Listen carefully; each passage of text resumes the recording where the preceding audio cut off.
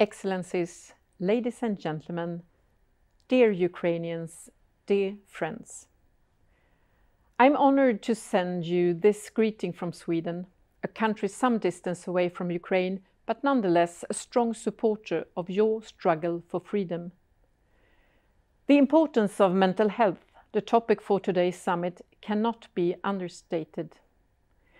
This is true for all countries and societies in the world, but especially for those affected by war or other crises and challenges.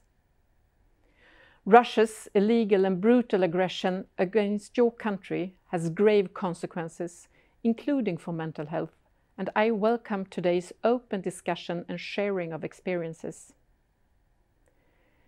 In our everyday life here in Sweden, we meet many Ukrainians, not least children and young people who have been forced to flee to our country to create a new life here, far from home and far from family, relatives and friends. We are all impressed by their courage, strength and will to find a functioning life in Sweden, even though all they dream of is peace and an opportunity to return to a free Ukraine.